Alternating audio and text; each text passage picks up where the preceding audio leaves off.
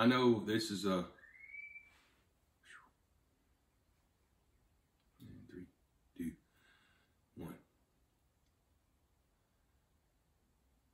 Good morning, everyone.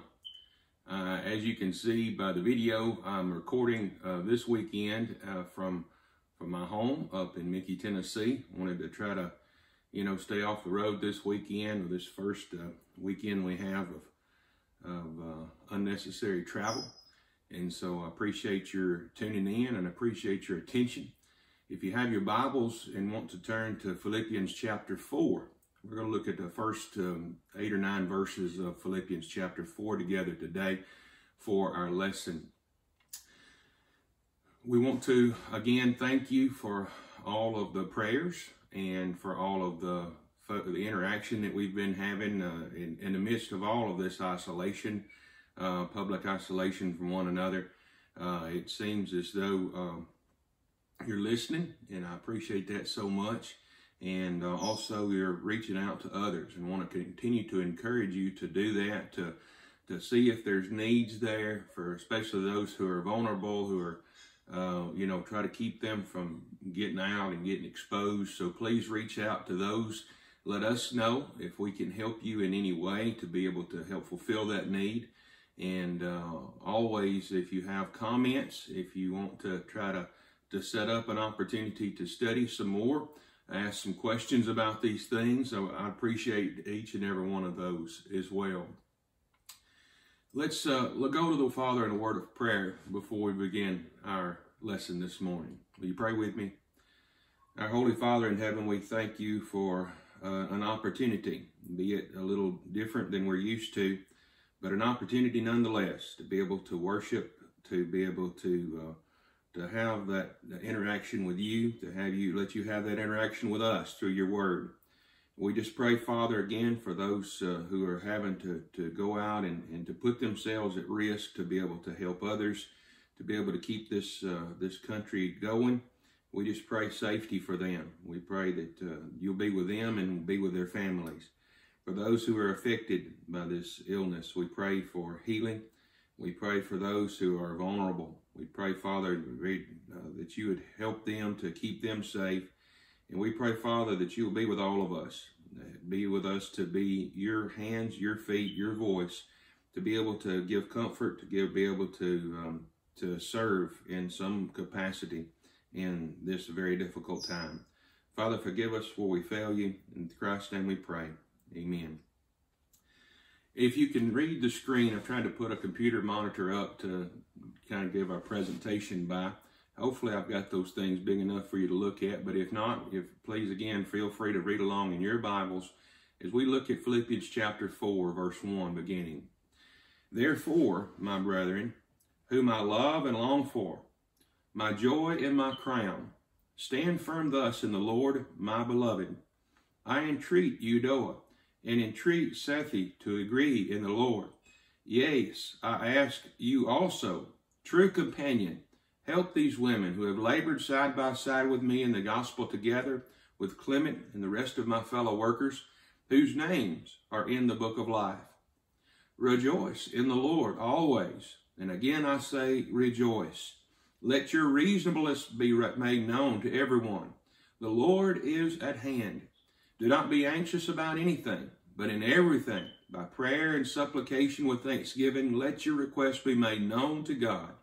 And the peace of God, which passes all understanding, will guard your hearts and minds in Christ Jesus. Finally, brethren, whatever is true, whatever is honorable, whatever is just, whatever is pure, whatever is lovely, whatever is commendable, if there is any excellence, if there's anything worthy of praise, think on these things. What you have learned and received and heard and seen in me, practice these things, and the God of peace will be with you. Once there was a young boy who was taken to a local pound by his parents to be able to pick out a new puppy to bring home. And as he stood there with his parents looking across all those bunches of puppies, he pointed one out in particular and said, this is the one that I want. Out of all the dogs that he could have chose, he chose this one particular animal. And so his father just had to ask him, why did you choose this one? And his reply was, well, of all the puppies that you let me see, this one had a happy ending. Talking about the dog's tail being one that was wiggling a lot. It's hard to pick a favorite for me amongst all of the Bible passages, but if you were to force me to pick a book, I guess it would have to be the book of Philippians, specifically chapter 4. And here's my reason why. I love the happy ending. Listen again to a few of the words of these that Paul, by inspiration, has given to us. Rejoice, therefore, always. And again, I say, rejoice. Let your reasonableness be made known to everyone. The Lord is at hand. Do not be anxious about anything, but in everything, by prayer and supplication with thanksgiving, let your requests be made known to God, and the peace of God, which passeth all understanding, will guard your hearts and mind in Christ Jesus. Can you imagine any words that are more uplifting, that are more encouraging than these words? If you were to read these words without knowing the source of who wrote those words, you might assume that it was someone who had a very privileged life. You might have assumed that it was someone who had a life that had very little pain in it, that had few hardships, that had few disappointments. But how wrong you'd be. I'm sure that none of us has suffered to the extremes that the Apostle Paul had suffered in his ministry. How then could he write such uplifting words? How then could he give us this promise and promise us and his friends this peace of God that passes all understanding? If we could grasp the answer to that, maybe we can grasp peace in a time of great worry, in a time that we need this peace so much in our lives, this peace that passes all understanding. If there's anything people in this society need, it's peace. You know, the bathtub was invented and marketed in America starting in 1850. And since the telephone wasn't invented until 1875, that means that for 25 years, people were able to sit and soak in the bathtub without worrying about a telemarketer. In whatever form or setting, peace is something that we desire. Peace is something that we all need. It's something we all long for, including personal peace, including inner peace. Otherwise, we wouldn't be spending as much money as we do every year on prescription medication and on self-help books and on time with counselors, which all promise us peace and joy and self-fulfillment. It's a beautiful word, peace. But for a lot of people, it remains just that, a word. It's a word that refers to an ideal that we just can't seem to grasp. Is there anything here in this 4th chapter of Philippians that can help us lay hold on peace? I believe there is. I see 4 attitudes I want to share with you this morning, 4 practices which add up to the 4 R's of Paul, what I call Paul's prescription for personal peace. The first R is found here in this verse, rejoice in the Lord always, verse 4, and again, I say rejoice. If you should ask, how can I rejoice when I don't feel like it? I believe Paul would say to you, think first of all about who you are and about who God is. You're not an orphan who's been abandoned at a doorstep. You are a child of God. You are a brother or sister to God's beloved Son. Plus, the one who chose you to be his child is not an absentee father. God is here. Whatever your circumstances today or any day, remember, you're not alone. God is with you, and he's keeping watch over you. And so rejoice in the Lord. Many folks have lived and died and without ever knowing God's peace because they don't know God. One of those that history tells us about is a man by the name of H.G. Wells. You've probably heard his name, probably read some of his stories when you were in school. H.G. Wells was probably one of the more creative people that has ever picked up a pen. He was a very intelligent fellow, but he was also an atheist. In his autobiography, H.G. Wells wrote this confession. He said, "I cannot adjust my life to secure any fruitful peace. Here I am at 65 and still seeking peace. I fear it's just a hopeless dream." Number one, to have peace, we've got to rejoice in the Lord. Number two, the second R to look at, Paul also says that we need to rid ourselves of worry by praying about everything. Paul says it this way, don't be anxious about anything, but in everything, by prayer and supplication, with thanksgiving, let your requests be made known before God. Maybe the Apostle Paul was remembered how Jesus had said it. In Matthew chapter 6 and verse 31, therefore don't be anxious, saying, what shall we eat? Or what shall we drink? Or what shall we wear? But seek ye first the kingdom of God and his righteousness, and all these things will be added unto you. So the question is, do we really trust Jesus? Do we trust him enough to do what he says? And that is not to worry, but to trust him with our lives. Do that, and we'll discover that the enemy of peace is not sickness or poverty or anything else. The enemy of peace, well, it's worry. And the way to be anxious about nothing is to pray about everything.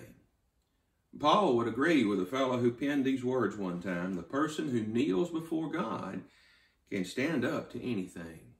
So that second R is ridding our worry by requesting God, requests of God. Number three, we need to replace negative thoughts with positive ones. I think it was Norman Vincent Peale who coined the phrase, the power of positive thinking. But he wasn't the first one to discover the power of positive thinking. Listen again to what the Apostle Paul says by inspiration. Finally, my brethren, whatever is true, whatever is honorable, whatever is just, whatever is pure, whatever is lovely, whatever is commendable, if there's any excellence, if there's anything worthy of praise, think on these things. You see, Paul had no training in psychology. It'd take another 1,800 years, as a matter of fact, for the science of psychology to start putting things together. But he, through inspiration, knew that while we can't choose the thoughts which enter in our minds, we can choose which ones we allow to stay there. Early in the 20th century, the great philosopher and psychologist William James said of the human mind, the greatest discovery of my generation is that human beings can alter their own lives by altering their attitudes. James was right about our ability to alter our lives by altering our attitudes. But he was wrong about this being the greatest discovery of the generation. Paul knew this 1,800 years earlier. And this is why he counseled his friends to fill their minds with those things that are good, those things that are true, those things that are honorable. To fill your minds, he says, with those things, then you'll know God's peace. And here's our fourth one this morning for our lesson. We need to realize that our faith has got to be put into practice. This fourth ingredient for this prescription is this. Whatever you have received and heard and learned and received and heard and seen in me, verse 9, practice these things, and the God of peace will be with you. In other words, you just keep on doing what you've heard of me, what you've learned, what you've received, You just keep on doing those things. We just got through with a two-part Bible study on Wednesday nights about the power of the influence that we can put into practice.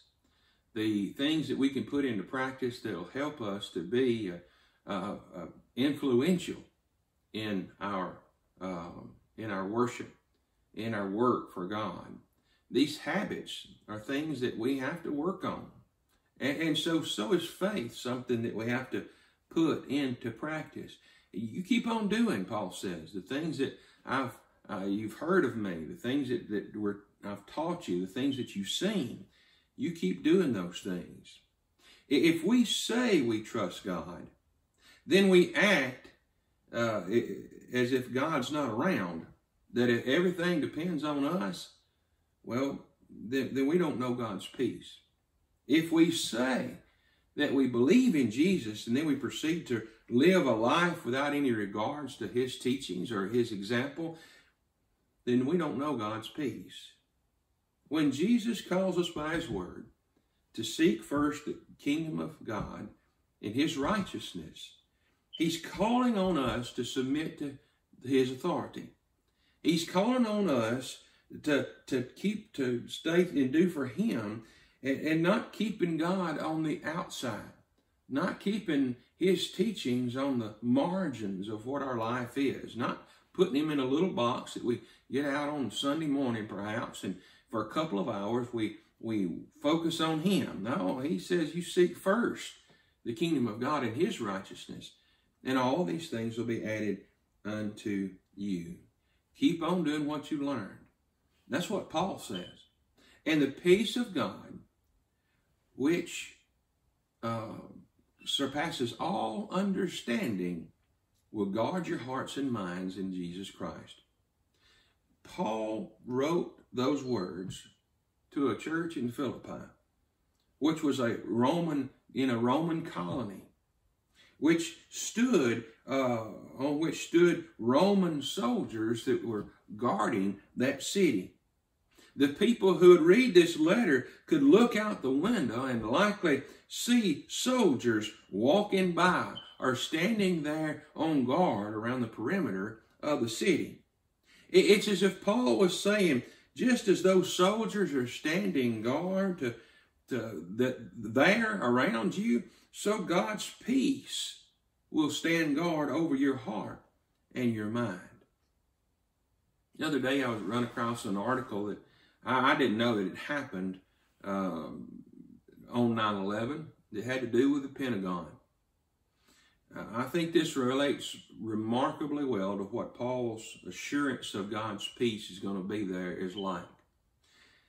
According to the article, inside the Pentagon, not far from where the plane had actually crashed into the building, there was a daycare center, and it was full of toddlers.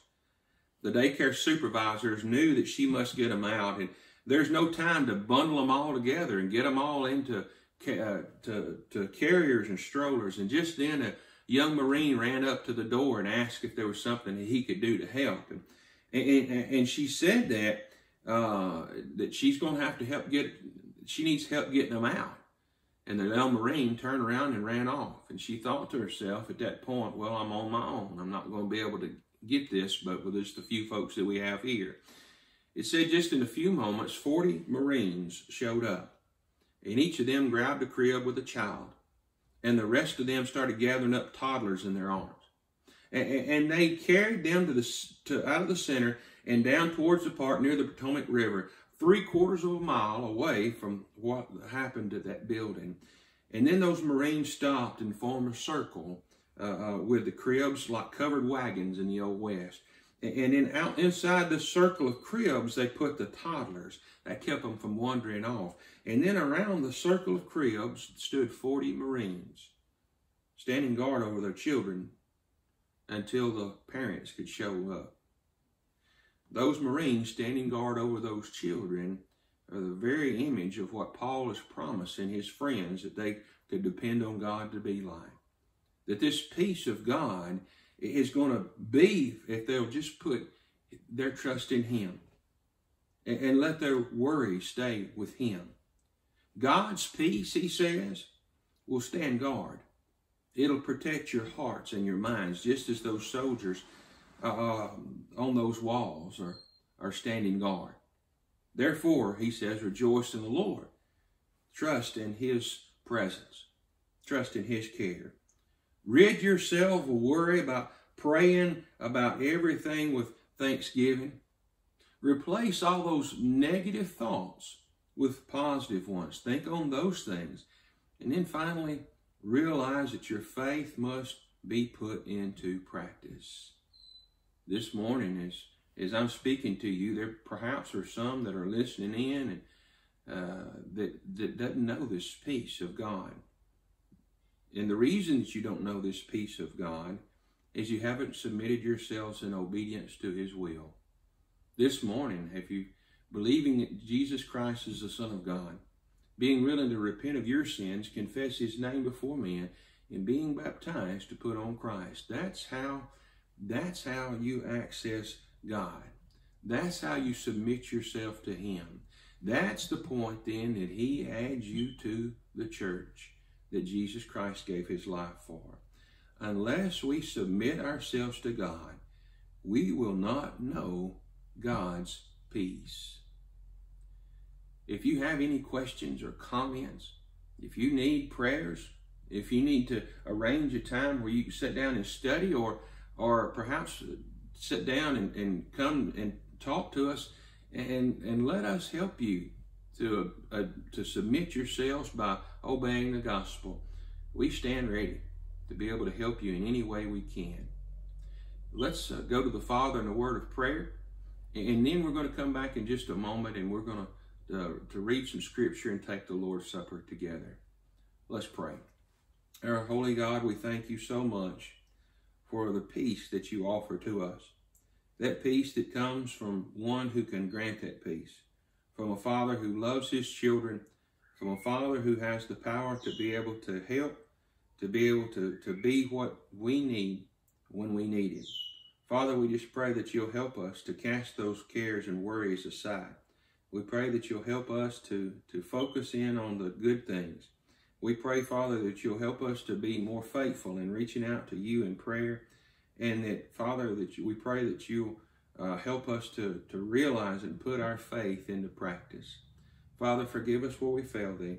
In Christ's name we pray. Amen.